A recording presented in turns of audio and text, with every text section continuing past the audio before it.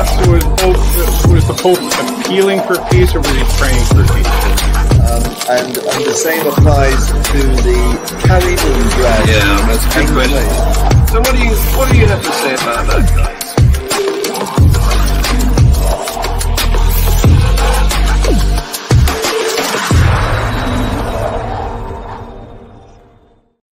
Good morning, afternoon, evening, wherever you are, and welcome to the latest edition of Views on the News. This is a show where we take apart, we have opinions about the items that were previously reported in Global Atheist News about how the religious have impacted humanity over the past 7 days. And as usual, we have a panel of wise and witty people, including Guy Otten from Manchester. Hello. David Orenstein, trying to pronounce your name right, David. You can call me anything. He's in New York, or New York State, or New York City, or somewhere there, yeah. And also Matthew Taylor, who is in Somerset. So Hi, welcome, guys. Thank you for taking part in the panel. So the first item, it's about the Taliban. It harks back to when the Taliban took over the Afghanistan government a couple of years ago now. But it's relevant because a documentary has just been made. The documentary name is Bread and Roses, and it explores the day-to-day lives of 3 women in the weeks following the Taliban's takeover. It's notable because the producer is the Oscar-winning actress Jennifer Lawrence. So she tells how, she's got a clip. I'll just read you this clip. It's voiced by an Afghanistan woman. She says, "You only oppress women," the young woman fighter says to the Taliban. Sorry, the young woman says to the Taliban fighter. "I told you not to talk," he shouts back. "I will kill you right here." "Okay, kill me," she replies, raising her voice to match his. "You closed schools and universities. It's better to kill me." Now, Jennifer Lawrence was watching that, and she says, "My heart was beating so fast watching these women defy the Taliban." You don't see this side of the story, women fighting back, in the everyday news, but it's an important part of the story. And she says she was devastated to think about the sudden loss of control women have they've had to endure in Afghanistan. They currently have no autonomy. It's so important for them to be given the opportunity to tell their own story. So she's made this documentary for that purpose. Let's hear what you have to say about that, guys. Well, to me, it's startling in that it's sort of like The Handmaid's Tale. You know, book, and then it was made into a TV series. Where women who were living in secular society had access to everything that anybody who lives in a secular society should. And then these religious fanatics take over a government and women become essentially slaves. It is the height of cowardice to enslave other people, and it is a form of violence, which is terrible, which is, tragic. Jennifer Lawrence's documentary should win awards and be used to, inform and liberate people of what extreme religion can do.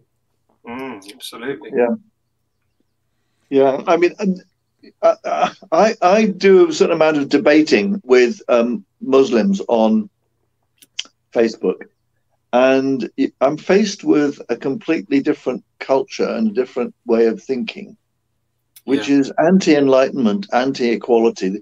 They don't think things like enlightenment or equality are interesting values at all. It's all about what God wants. And I don't know how we're going to sort of get the message across to these people, because they're fighting hard to get their message across to us as well. So there is a real intellectual battle in the world between Islam and what I'd call Enlightenment, secular values and standards.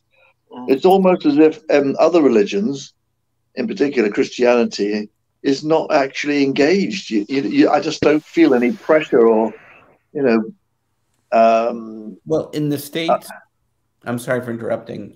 In the States, go ahead, yeah. Evangelical Christians have sought over decades to take away women's right to choose, take away right to birth control.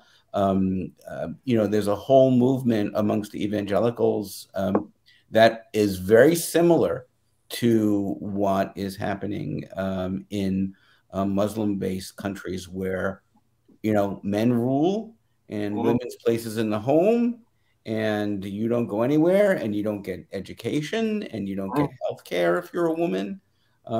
So it's a form of violence that is not just associated, I think, with Islam. I think it's with any orthodoxy. Same thing in Judaism.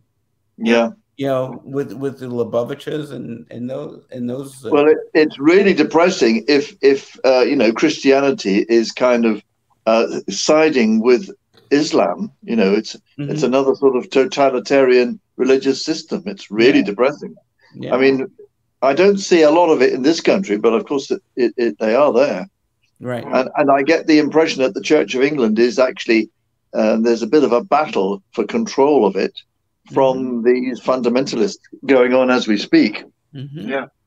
Well, David, you mentioned that they are doing what their God wants. Right.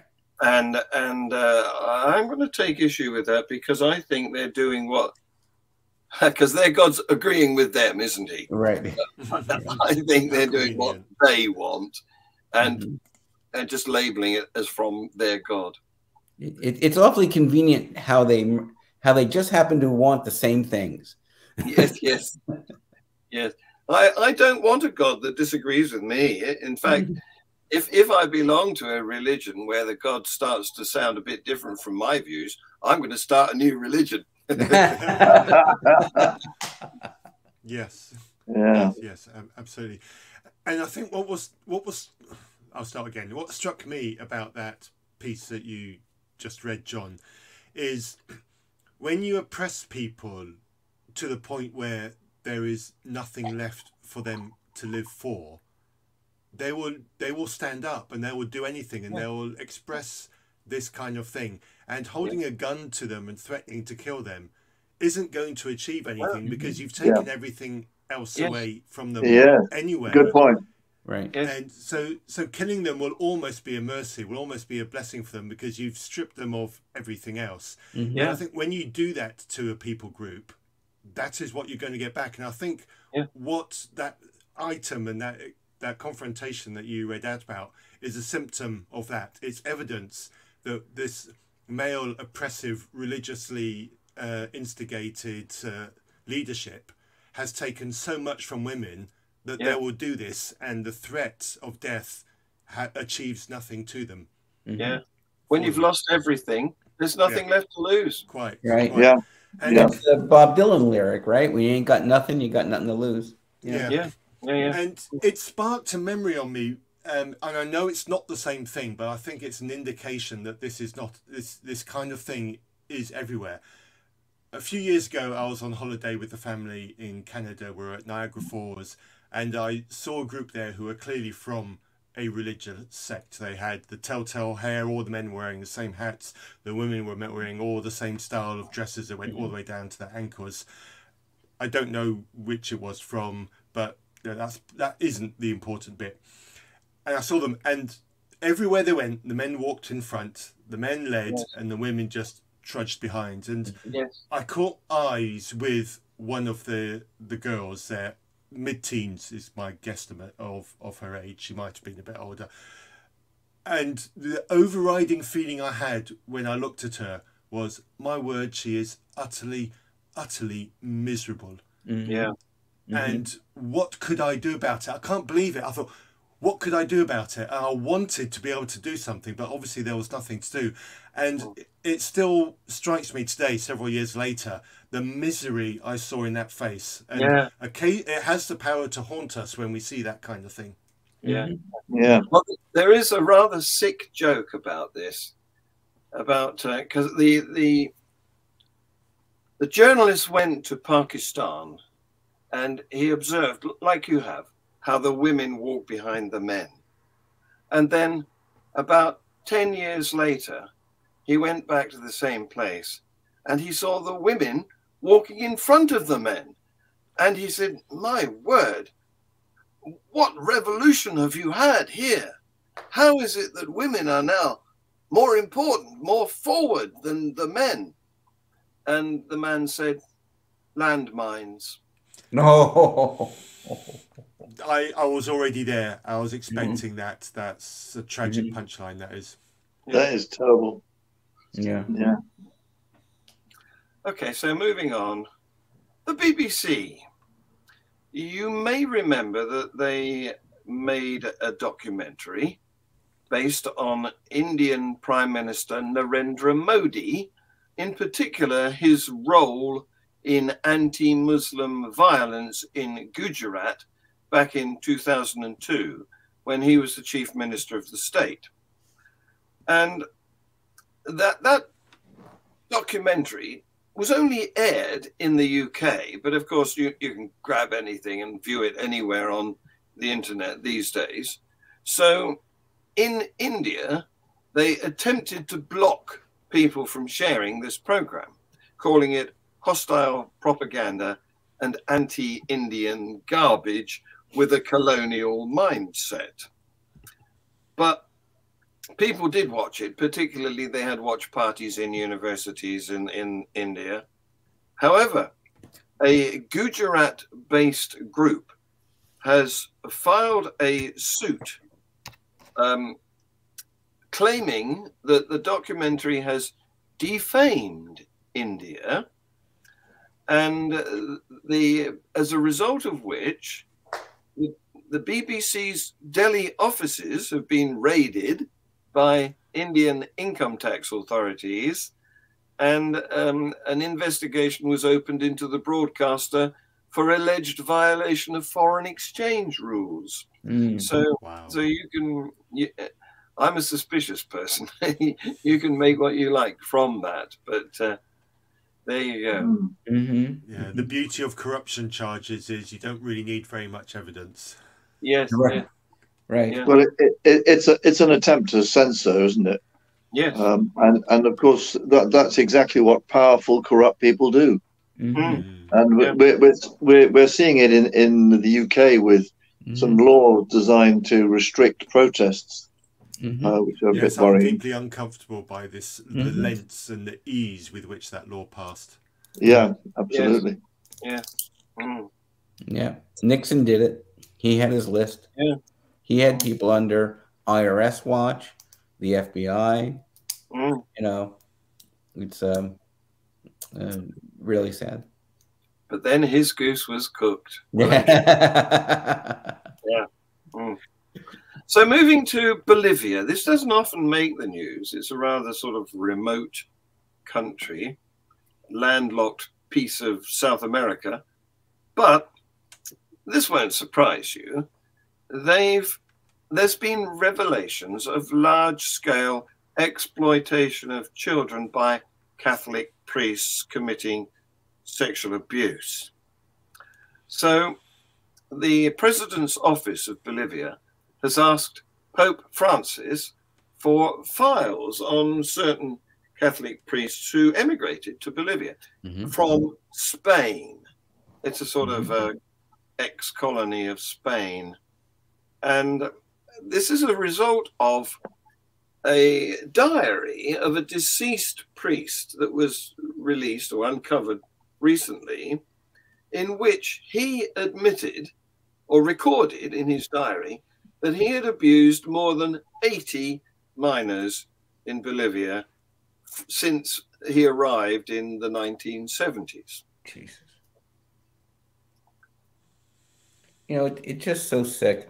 I mean, in most Western countries in Europe and in the United States, you find that not only is religiosity going down, but the organized church. There was just an article about the St. Louis diocese closing about 30% of their parishes because people just aren't going anymore. Yeah. People aren't going anymore for a lot of different reasons. One of them, of course, is the fact that there's so much sexual and financial corruption within the Catholic Church. And so the only place that they can really export and actually build a flock are in places that are formerly considered third world, which has been Africa and Central and South America. Yeah. And so the hijinks, if that's what we can call them, don't change.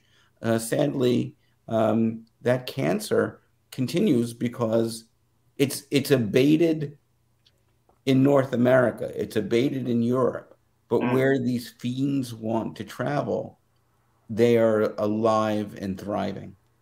Well, these ones aren't actually. Well, they're not. But, you know, we were talking about Bolivia, but what about Costa Rica? What about Ecuador? What about Venezuela? What, you know, go on. El Salvador, Nicaragua. Absolutely. Absolutely. So they've got 8 cases going against priests for prosecuting priests for these offences. 4 of them originated from Spain. They were immigrants. And all of them are now deceased, but that's not going to stop people demanding compensation, of course. No, and it's intergenerational because the people who are abused themselves, their lives can be ruined, and their relationships with other people can be ruined, and they pass this violence or sadness on to their children. So it's not like it's even just, oh, one person is the victim. It is families that become a victim. Yes. Yes, and the children of those children also become victims as well. Yeah. And you'd have thought the Catholic Church would have learnt by now to start purging these things proactively rather than keep on sitting on them and just hoping that the next one won't come up, because these things are going to come up. You know, it's like the hunt for the Nazi war criminals that went on for decades while we rooted them all out. The church must realize that this is what's going to happen to them, so they should be proactive and get these people out, because this whole adage of all publicity is good publicity is clearly not true for this.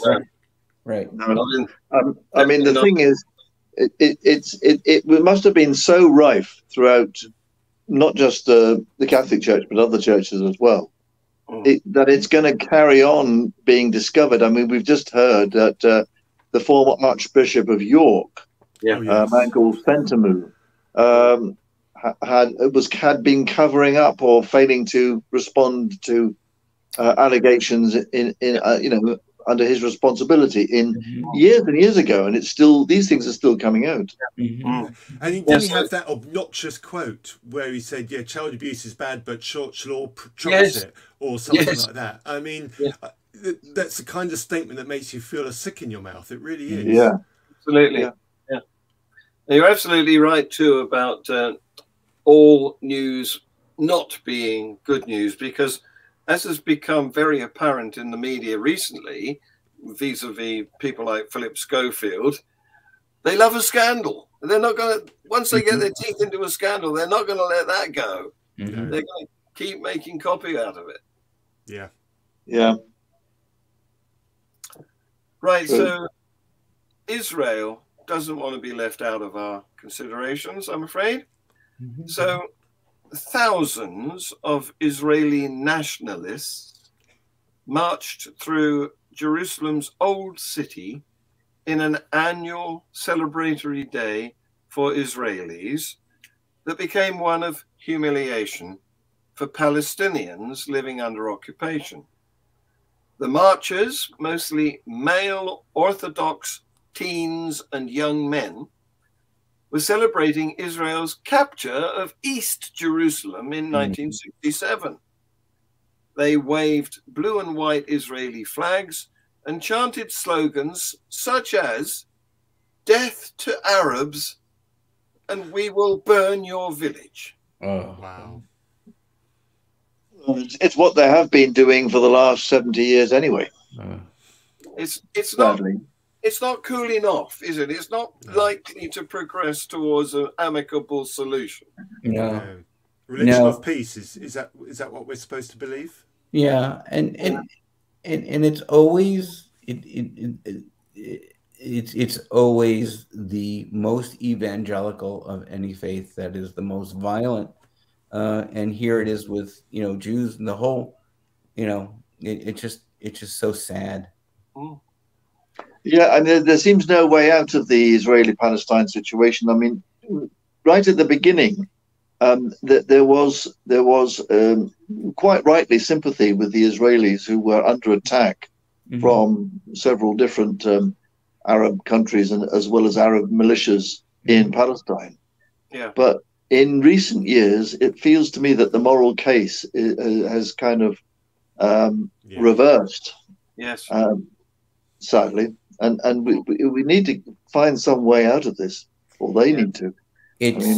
I think you can no longer, for some reason, and it makes me feel terrible, but I don't think you can have a diplomatic solution. I think ultimately you need an economic solution to this, because that seems to drive so many policies these days, that if you can make a good economic solution for peace between these two warring parties that have gone on for not only the decades that we've been alive collectively, but going back to when they were all Bedouins 5,000 years ago, you might be able to figure something out, because I don't think it can be done through the idea of quote unquote peace. I think it has to be done for other advantage. Yeah, I'm not sure how that would happen, but it's an interesting. I don't know, but you'd have to really wear rose-colored glasses to think that two sets of ethnic groups that claim the same land from different religions, are planning to not annihilate themselves over the long distance is something that shouldn't be expected when there's no reason for peace. You have to give both groups an incentive to peace, and peace just based on don't kill anybody, it doesn't seem to be it. Well, I'm probably deluded and an optimist, but I like to think if you could even show both sides, that there's no evidence for either of their gods. Right, exactly. So why do you have different religions? Why are you at each other's throats? It's just stupid. It's needless. And there are Palestinians and there are Israelis who work across their individual borders for peace. They show the example that people of goodwill, regardless of their faith and personal tragedies, can work together. I wish it wasn't the exception to the rule, but if we could bottle that and sprinkle it on all these people with long beards on both sides, you get a different outcome. So as the man who has a beard. No. I'm the odd one out. Right. But this is a very secular beard. This is a Darwin beard. So what we need to do is to substitute their particular gods for, on one side, Humpty Dumpty. So we can call them the Humpty Dumptians. And on the other side, we can call them the Rumpelstiltskians. Yeah. And that'll put it into, a rational position. Excuse me. The US of A. Now, you mentioned the repression of women earlier, so let's do it USA style. All right. South Carolina. you know, since the repealing of Roe v. Wade last year, it's been rolling around the states. They've all been trying to outdo each other in their fierce banning of abortion. And South Carolina, they've just passed a bill that would ban almost all abortions after 6 weeks of pregnancy. In other words, before most women know they're pregnant. So this has just been, it's about to be signed by the governor, Henry McMaster, who is a Republican, and the director of public affairs for Planned Parenthood South Atlantic. I don't know why South Atlantic is in there, because it's North Atlantic, but never mind. This woman, the director of public affairs for PPSA, Vicky Ringer, she said her organization will file a request for a temporary restraining order after the bill is signed by Mr. McMaster. She says she's complaining that 27 Republican men voted today to ban abortion in South Carolina. I'm gutted, she says, because women will die. She's not wrong, is she? No. Look, DeSantis, who's running for president and governor of Florida, quietly signed a 6-week abortion law as well. So for all those people out there who might be watching this and might be interested in Ron DeSantis for president, watch out, because your ovaries or your wife's or your sister's or your daughter's ovaries are in his sights. Yeah, I had an opportunity to ask an American lady here in the UK her feelings on DeSantis comparing to Trump, and she said without hesitation that in her opinion DeSantis will be worse than Trump. Wow. It's the same policies, just a different suit.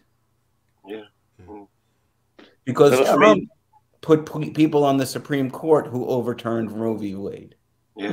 He's responsible for this. Guy. Oh, well, I was going to say Trump and Boris Johnson had this kind of incompetence air around them. They're more bluster than reality, but that didn't stop them from doing damage, and they both done it. Yeah, there you go. Yeah, so imagine how much damage DeSantis could do when he's actually focused on doing it. Because he sounds as if he's more competent. Right. Yes. Staying with the States, Houghton University. Apparently it's a small school with about 1,000 students in upstate New York. I don't know whether you've heard of it, David? No, it's a small, no, not really. Yeah. Well, it's got halls of residence and halls of residence directors. Right. But 2 of them have just been fired because they included their pronouns in their work emails. Oh, yeah, I saw that. Yeah. Oh. Yeah, he, him, she, her. Yeah. Ow. Yeah. Wow.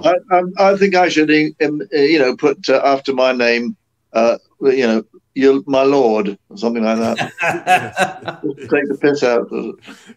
Yes. I was going to put this, that. Yes.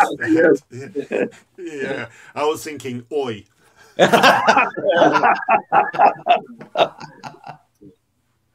So these 2 directors of halls of residence, they've made some waves because one of them has been invited by the school's newspaper to express her thoughts. And she says, if anything, it feels like it just further demonstrates that the university is only interested in the kinds of diversity that are convenient for marketing purposes. Right. Here. Yes. Yeah. Well, these small Christian schools, they're run like little fiefdoms almost. Mm. So, I mean, I don't know about the overall academic quality. I'm sure some might be very good, some might not be. But when you're a private college, the law, at least in the United States, is that essentially, unless you're violating Title IX, Yeah. you can do anything anything you want. Yes. Sorry, Yeah. this is a family show. I'm sorry. It is. Yes. Yes. Your knuckles have been wrapped, David. Yes. Yes. Thank you. So moving quickly on, U.S. retailer Target. They've been prompted to remove some of their items from their shelves because they are causing what's described as volatile circumstances. They've moved Pride Month merchandise to the back of the store, and that includes items that have rainbow motifs and "Love is Love" printed on T-shirts, and mugs that have gender fluid written on them. And awesome! Yes, I love that mug. I want that mug. Yes, yes. Yeah. I know. Yeah. I'm not sure if I want to drink my tea from a mug that says that. I would. We might find them on Amazon. I don't know. Yeah. Anyway, according to a Target spokesman, since introducing this year's collection, we've experienced threats impacting our team members' sense of safety and well-being while at work. And given these volatile circumstances, we are making adjustments to our plans, including removing items that have been at the center of the most significant confrontational behavior.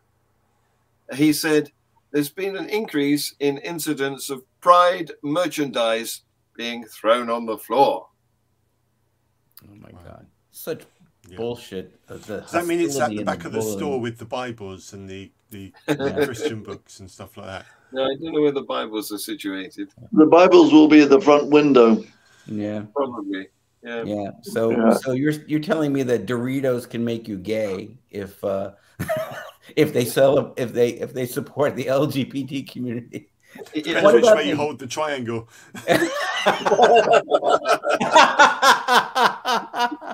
I love that. The most beautiful thing about this story is the rainbow is now a shield of protection against Christians, or a trigger for Christians. Right. So it's no longer their thing. Christians are now afraid of the rainbow. It now incites violence in Christians. And that's the most beautiful thing of 2023. I'm sorry, I just have to say it. Yeah, you could be right. Yeah. So you'll be interested. Does that mean that when God puts a rainbow in the sky, it's the rain? It's that gender fluid again. Well, God definitely supports LGBTQ. Yeah, right. That's what it sounds like. Yeah, there you go. There's an Instagram post for you. You'll be interested to hear that some of the items which have been removed have images of pentagrams, horned skulls, and other satanic visuals. Yeah, they tried to do that with, I don't know if you have it in the UK, Monster energy drinks with the three. Oh yeah. They because apparently that's satanic. We are primates, so we're pattern seeking. We're a pattern seeking species. Yeah. So we can see anything we want in anything. But I think the flying spaghetti monster people should reclaim those. Yes. Yeah, I don't know where Dredd is. He's up north in British Columbia with a poor signal, I think. Anyway, right. You mentioned the UK, and you'll be pleased to hear that we've hit the news over here because a Christian teacher named Joshua Sutcliffe, who was employed as a maths teacher first of all at the Cherwell School in Oxford, has been found by a professional conduct panel to have made anti-LGBT comments while he was teaching maths. And apparently he showed a video which criticized men who are passive or not masculine enough. And the Teaching Regulation Agency has found that he failed to safeguard the dignity and well-being of his pupils and was therefore in breach of requirements to uphold public trust in the profession and maintain high standards of ethics and behavior, and he was prohibited from teaching indefinitely. I thought you'd like to hear that. Wow. See, that's the way you do it. You come down like a stone on these infractions, and you keep people in check. Bravo. That's right. Yeah. That's the way. On that happier note, gentlemen. Yes. I'll thank you very much for participating in this show, and wish you all the best for the following week. Yes. There won't be Views on the News next Sunday. Why will that be, David? We will be hosting Larry Krause. Right. And Richard Dawkins and one or two others. Yeah. Oh, that other guy. Be a big event. No. There are some really good discussions and interviews between Richard Dawkins and Lawrence Krauss on YouTube. Yes, I've seen several of them, and I think they're really valuable, useful. Yeah. So I can't encourage people to come and join in with CMICT 23, Changing Minds in Changing Times 23, because we've sold out. So Wow, well done. Too bad. That's great news. If you want to be sorry there, I can't be there. Yeah. If you want to be there, you've missed it. Look out for Yeah. next year. But hopefully it'll appear, the essence of it will appear on YouTube and on the websites in due course. Yes, yes. We will be videoing it and releasing it in dribs and drabs. Yes. Awesome. Anyway, and I think a lot of it's down to you, John, for organizing it. So I acknowledge that. Yeah. Yes. Well, thank you very much. It's been fun. Yeah. Bravo. Yeah. All right. Guys, thank you. Say bye-bye. See you, everybody. Russell was the Pope appealing for peace, or was he praying for peace? And the same applies to the carry-on drag. Yeah, that's a good question. So what do you have to say about that guy?